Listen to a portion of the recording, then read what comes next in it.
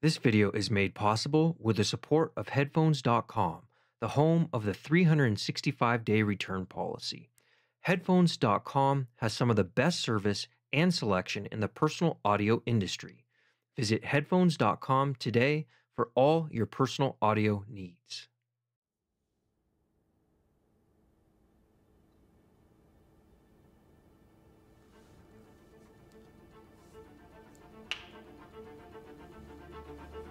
So this is it.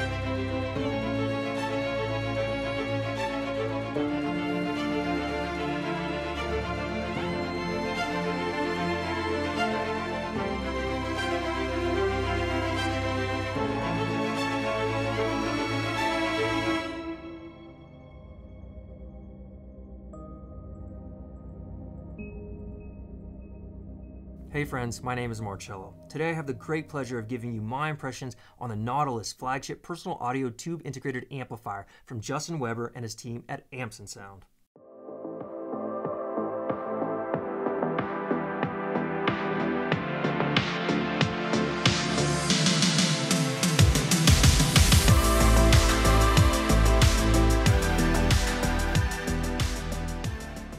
If you're new to the channel, welcome. On the channel, we love to discuss home audio, personal audio, and technology.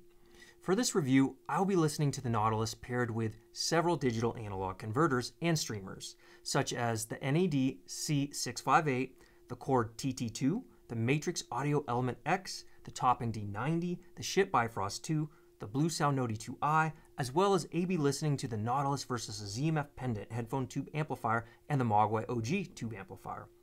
As with all my audio reviews, I will utilize the majority of headphones and speakers in my collection or any headphones or speakers that I have in for review to search for synergies with the Nautilus. I've not been compensated for this review and all thoughts and impressions are my own.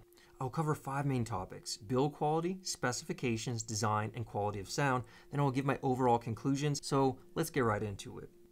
AmpsandSound was founded by Justin Weber, a fellow audiophile who has loved music since childhood. Introduced to music early on by his parents, Justin learned to play the clarinet and tenor sax. Justin fell in love with the sound of Magnepan 3.2s after he had his first hi-fi listening experience with them. Justin went on to first start breaking down and modifying Dynaco amps and learning the skills and the craft of amp building along the way. Rather than being drawn to solid-state amplifiers, however, it was the technology of tube amps that pulled Justin in. The classic designs of tube amplifiers that could be built to last a lifetime is one of the driving forces behind the amplifiers Justin builds with his small team at AmpsandSound. AmpsandSound's mission is to create engaging audio components that offer superior sound quality using proven theories, solid engineering, and quality manufacturing that takes place right here in the USA.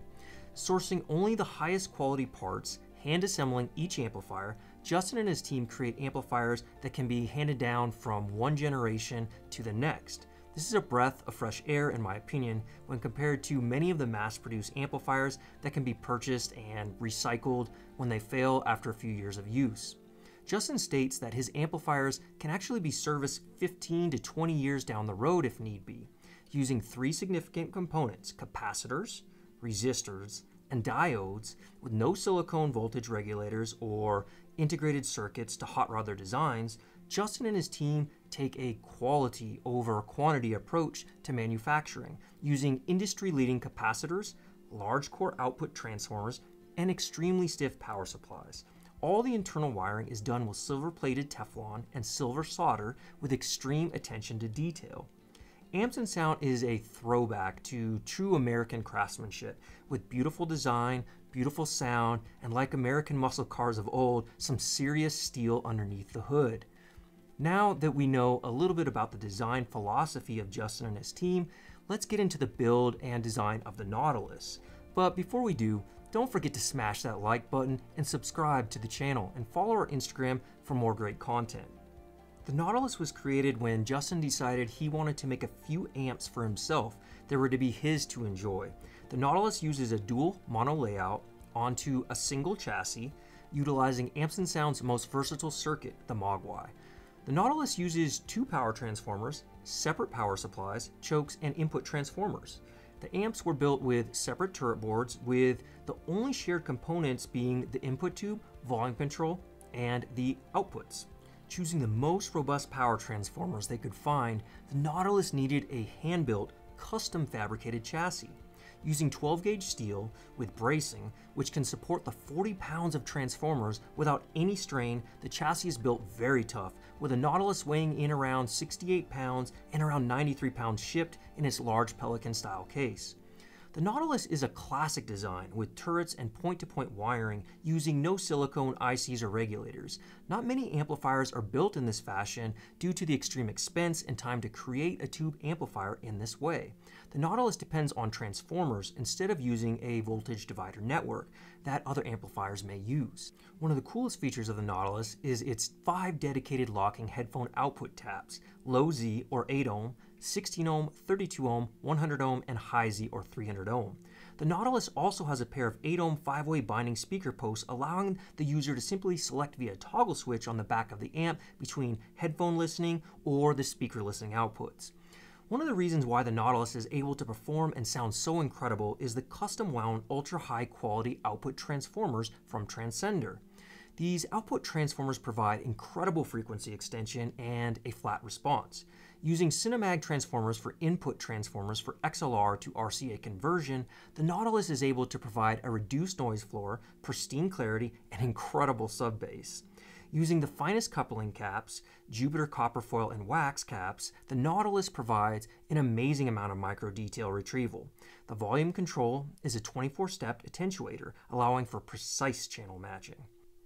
The Nautilus allows its user to select from a wide range of tubes, including 6L6GC through KT90s. Coming standard with the Nautilus are a matched pair of 6L6GC STR or KT88 power tubes, a single 12AX7 output tube, and 2 5AR4 or 5U4 rectifiers. I was sucked in from the moment I fired on the power switch and watch the tubes begin to glow against its elegant but visually refined exterior. The tubes are a big part of the visual appeal. They are positioned front and center, and they glow prominently and gently, reflecting this glow off the chrome, which really mesmerizes you in a dark room when you're listening to speakers or headphones. Utilizing single-ended Class A operation with 0 feedback, the Nautilus provides true old-school set sound. The Nautilus is large and in charge at 17.5 inches wide, 15.5 inches deep, 7 inches tall, and weighs nearly 70 pounds. The version I had the pleasure of reviewing was in white with chrome, which I really loved as it looks incredible next to my KEF LS50 Meta speakers.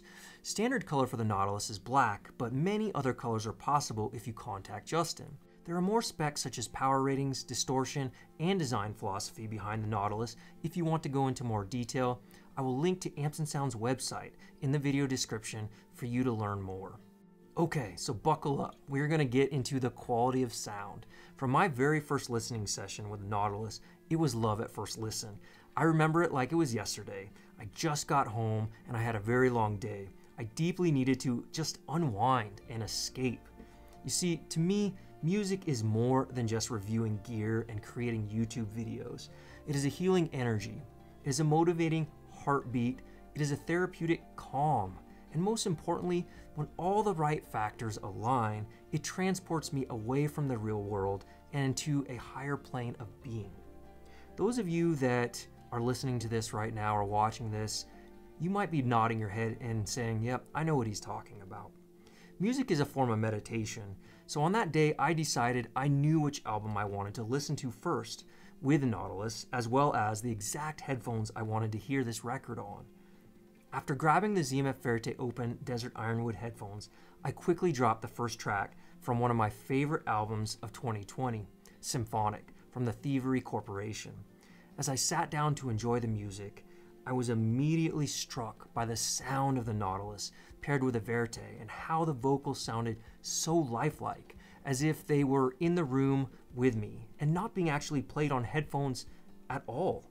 The amount of micro detail from all the instruments, the slam from the bass, the timbre of singers' vocals, the tonality of the instruments, the completely fatigue-free sound, and the way the music was just perfectly layered with space between every note on the track, it's just brought the biggest smile on my face, one that didn't leave for hours.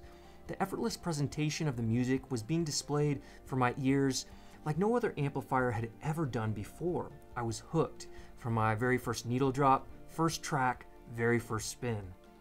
I continued to listen to my gear playlist thinking to myself, well, there's gonna be a genre of music, DAC, or headphones it won't play well with. Well, spoiler alert, this just wasn't the case. Every song, every digital analog converter, every pair of headphones I paired up with the Nautilus, and it just continued to wow me, bringing that smile back to my face. The music continued to release more oxytocin and evoke more positive emotion in me as I listened. This was just transporting me to that place us audiophiles are striving to always reach. The ZMF Verité Open, Desert Ironwood, and Nautilus are a match made in heaven to my ears. One of the best American headphone builders in the world, paired up with one of the best American amp builders in the world, the results were nothing short of just pure magic. As I continued to review the Nautilus over several months, I listened to it with numerous headphones, all of which sounded incredible to my ears. The Nautilus brought out just the very best qualities in all of the headphones I listened to. Having the ability to choose from 5 headphone outputs from 8 ohm to 300 ohm allows the Nautilus to be the one and only amp a listener may ever need. It's a tube roller's dream as well, with so many ways to customize the sound to your personal listening preferences. All of my listening was done with a Sylvania Blackplate 12AX7, 2 Tung Sol 5AR4s, and 2 JJ Electronic KT88 Apex Match power tubes. I honestly never once felt the need to want to roll other tubes, as the sound was that brilliant from this combo. However, a Nautilus owner very well could and should roll tubes until their audio bliss is reached. Some tubes are noisier than others, so finding the right combo for the lowest level of noise to signal ratio along with the tonality of sound you're going for will be part of the fun of truly making this amplifier sound all your own. During my entire time with the Nautilus, I preferred listening to it from the 8 ohm, 16 ohm, 32 ohm, and 100 ohm tap the most, depending on, of course, the impedance and sensitivity of the headphones I was using. Even with the higher impedance headphones from, say, ZMF or Sennheiser, I still felt the 100 ohm or less tap sounded the best to me, providing the best signal to noise ratio for my personal preferences. Interestingly enough, with my dynamic driver headphones from ZMF, I was able to create multiple types of audible listening experiences by bouncing between the different headphone taps, with the most intimate and dynamic sound coming from the 100 ohm tap. However, when listening to the ZMF Aeolus, if I wanted to give the perception of a larger stage to my ears, I could just drop down the tap some to the 32 ohm or 16 ohm tap for a wider sound at the sacrifice of some of the bass and some of the dynamics. The ZMF Aeolus sounded just magnificent paired with the Nautilus and all of the DACs that I paired with it. The engaging live concert sound, incredible mid-range, and sweet vocals that the Aeolus is so well known for was just turned up a level, providing the best presentation I have ever heard from the Aeolus. The ZMF Verité Open, easily one of my favorite pairings with the Nautilus, was able to produce all of the micro detail, and subtle dynamic shifts in music like I have never heard before. Vocals sounded so lifelike, with so much space and air presented in between every sound, every instrument, every vocal, while still pulling the vocalists in close, like they were actually in the room with me. Every time I listened to the Nautilus paired with the ZMF Verité, I was just left astonished at how good they sounded paired together. The slam and punch from the ZMF Verité Open were also on another level when comparing to the ZMF Pendant, also one of my current favorite tube amps, which I will discuss more later when we get into the comparison section. Utilizing the Rosson Audio Rad-0, one of my favorite planar magnetic headphones for its incredible engaging signature, excellent punchy bass, and one of the best overall timbres from a planar magnetic headphone in my opinion, was just an outstanding experience. I found myself listening primarily on the 16 ohm and 32 ohm taps, which was a nice option to have versus the ZMF Pendant, as the Pendant only has an 8 ohm and 100 ohm tap. The reason for this is I enjoy the bass of the Rad-0 and the way it presents itself. However, the 8 ohm tap doesn't fully flesh it out, whereas the 16 ohm and 32 ohm tap do a better job in my opinion. The 100 ohm tap of the Pendant can be fun with the Rad-0, especially if you're going for slam in the bass region. However, the staging suffers some and doesn't sound as good as it should, which is completely understandable if you consider the impedance of the Rad-0.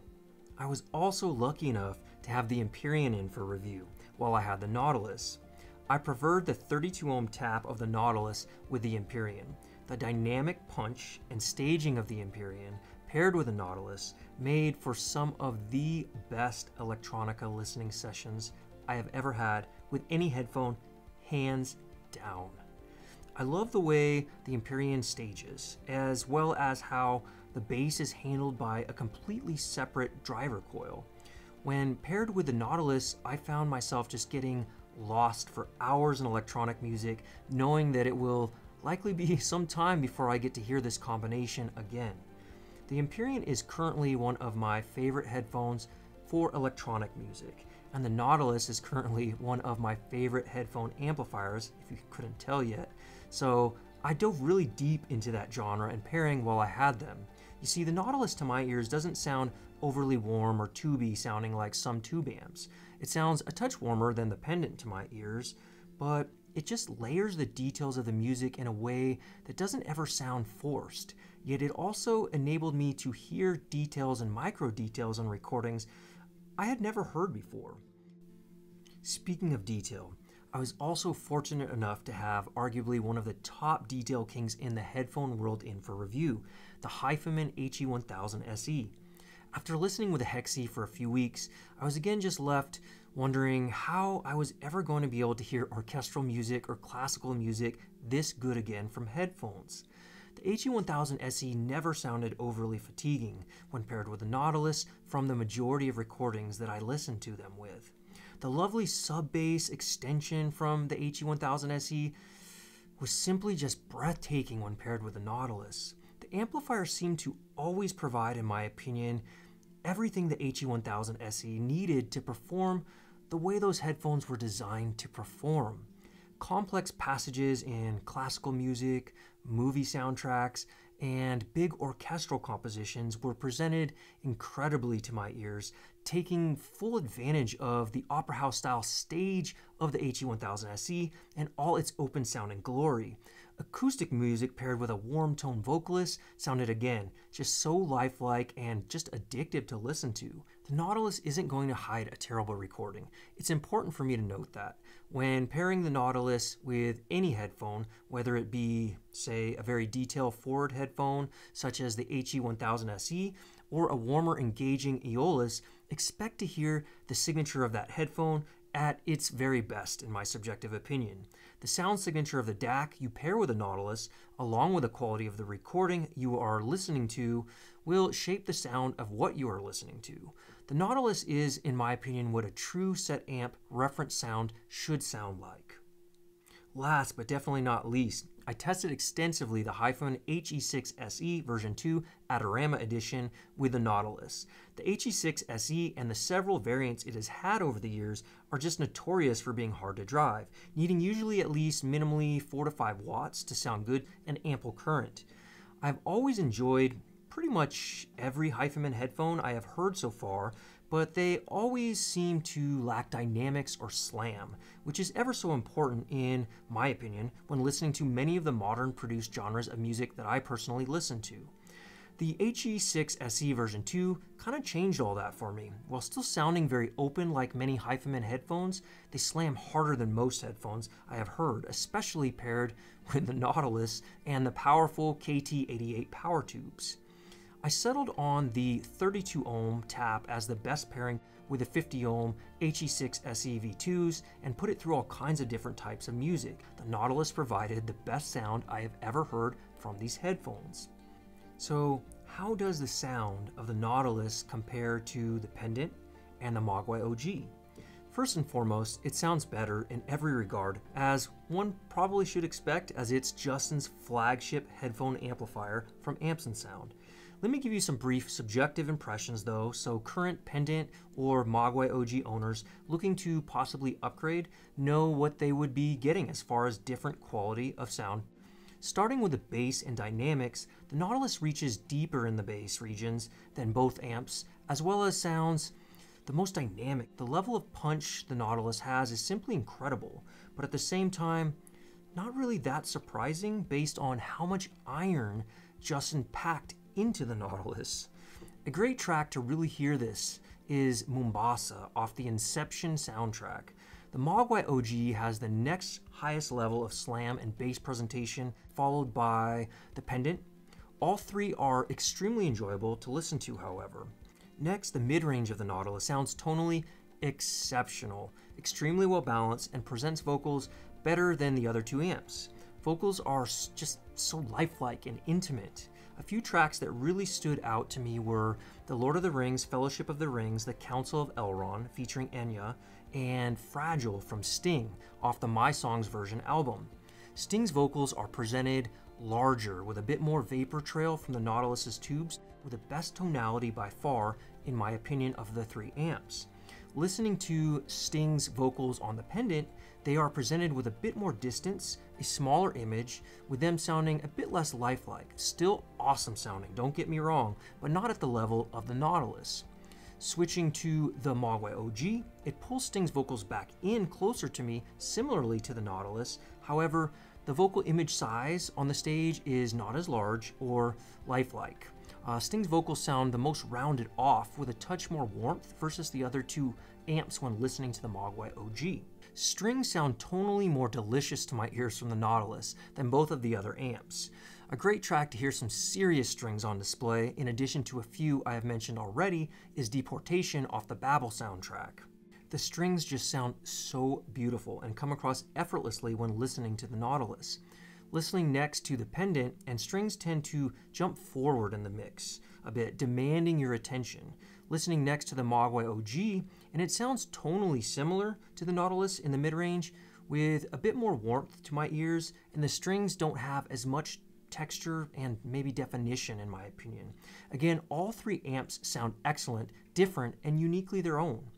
Treble to my ears is again best presented by the Nautilus.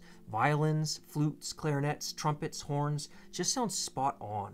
Image definition and sparkle is again the best I have heard from a headphone amplifier, while still not presenting a fatiguing sound signature. It defies my logic as a listener that I can hear more air in between notes, more sparkle, more image definition, while it never sounds sharp, overly energetic, bright, or fatiguing. This is how treble should be done. The next most airy sounding amp of the three would be the Pendant, with a bit more energetic sound in the treble region, as the Pendant was designed and tuned by Justin and Zach specifically to be paired with ZMF headphones, which tend to lean a bit warmer in some cases. All of the instruments that tend to fall into the treble region sound very good, with some string, wind, and brass instruments having a bit more solid state timbre. Lastly, the Mogwai OG is the most rounded off of the three amps, with it sounding to my ears to have a bit less image definition, air, and space in between sounds. Tonally, instruments sound a bit warmer that fall into the treble region compared to the other two amps. Again, all three sound lovely and uniquely their own. Detail and micro detail presentation are by far the greatest again from the Nautilus. I was hearing breaths in between notes, adjustment of chairs by performers in orchestral compositions, and fingers making magic on fretboards with more clarity than I've ever heard before. The next most detailed sounding amp would be the Pendant, followed by the Mogwai OG. Tonality-wise, you guessed it, the Nautilus has the best tonality across the board, sounding just a touch south of neutral with the tubes I reviewed with it. I just can't fault this tonality in any way for my listening preferences. The Pendant sounds neutral to my ears, similar to some solid-state amps I have heard before, however with the benefit of the euphony and staging that tubes bring. The Mogwai OG has the warmest tonality of the three amplifiers, landing a bit south of the Nautilus. Obviously, all of my subjective sound impressions so far are my subjective sound impressions, and they're really based on the tubes that were rolled with the amps, which I will list in the video description. So this means a listener can shape the sound and tone of the amplifier a bit more one direction or another based on the tubes they select to roll with it. Okay, let's talk about stage and imaging last but definitely not least. The Nautilus has the most enveloping stage, providing the most amount of width, depth, and space in between notes while still pulling the vocalists on tracks the closest to me. The imaging of the Nautilus is precise, with images on the soundstage appearing larger and taller than both of the other two amps, giving the feel that the music is in the room and not being listened to on headphones at all. Again, this is my favorite soundstage of any amplifier I have ever heard to date. The Pendant has the next widest, deepest, and best imaging soundstage, followed closely by the Mogwai OG, having the smaller sounding stage of the three amps. With the least amount of air and space between vocals and instruments, again, selection of tubes and power tubes can play a role in the sound of the stage in my experience with all of Justin's amps I have heard so far. All three sound lovely and present a sound again that is uniquely one of a kind. Okay, so let's talk briefly about the quality of sound when listening to speakers with the Nautilus. Then I will give you my overall conclusions.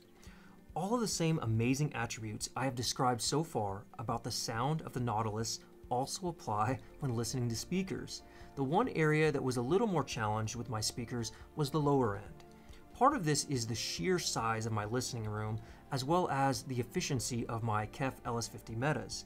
In order to really fill my room with a quantity and quality of bass I prefer, the KEFs require more power. However, in a smaller room, or with more efficient speakers, a listener may not need any more power than the Nautilus presents.